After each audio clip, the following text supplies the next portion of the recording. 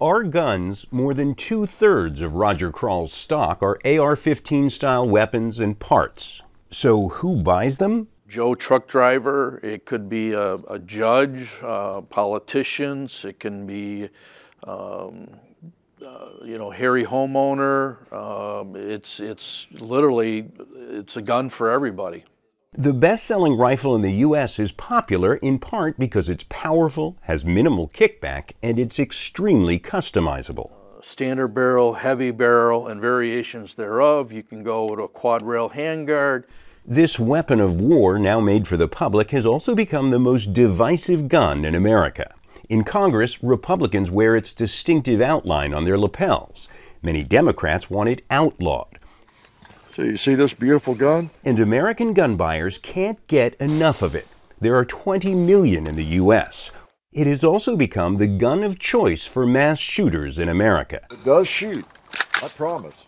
It fires 3 times as fast and as far as a typical handgun and leaves massive wounds that make it far more lethal.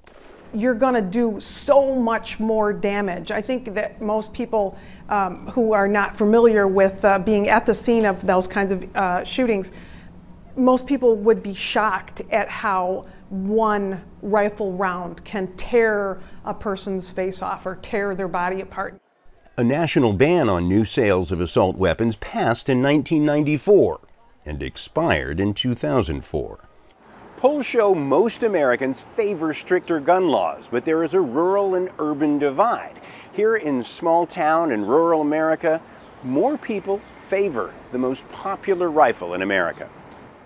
Several states and the District of Columbia have outlawed AR-15 style weapons. In January, Illinois became the latest, leaving Roger Krall with a store full of guns he can't sell in his own state.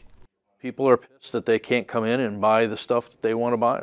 And you know what? It's America. You know, you should be able to do whatever you want to do as long as you don't affect somebody else. Whether the AR-15 affects others enough to ban it is a question likely to continue to divide Americans for some time.